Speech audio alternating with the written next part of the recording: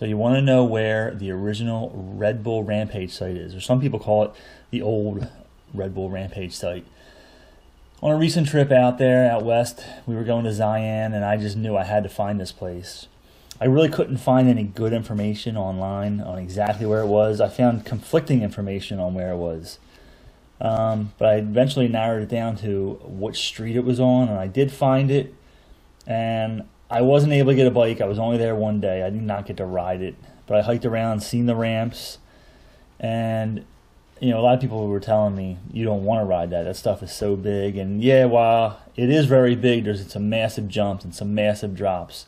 A lot of people have made lines that are, I would consider blue. So intermediate people can ride there. Don't be afraid to ride there if you want to go. Let me click over onto the map. So here we are, Virgin, Utah. So Route 9 is pretty much the main road. You have to get on Route 9 to go through Virgin. As you go along Route 9, you'll pass Zion River Resort. A lot of signs, you can't miss that. Just a little bit further down, you come to Kolob Terrace Road.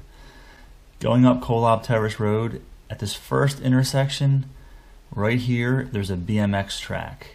You'll see the jumps or dirt. A little further up this Kolob Terrace Road, I don't know how you say that, but it's just past this camp, BLM camp, which I don't really remember seeing it.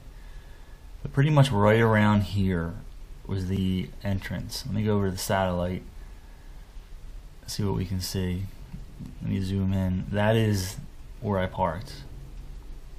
So this area right here is where I parked. If you have a four-wheel drive, you can drive up. It's to the left. But if you follow this up to right about here, you'll start to see the jumps, this whole area, all this terrain, a lot full of jumps and drops. That's pretty much where it happens.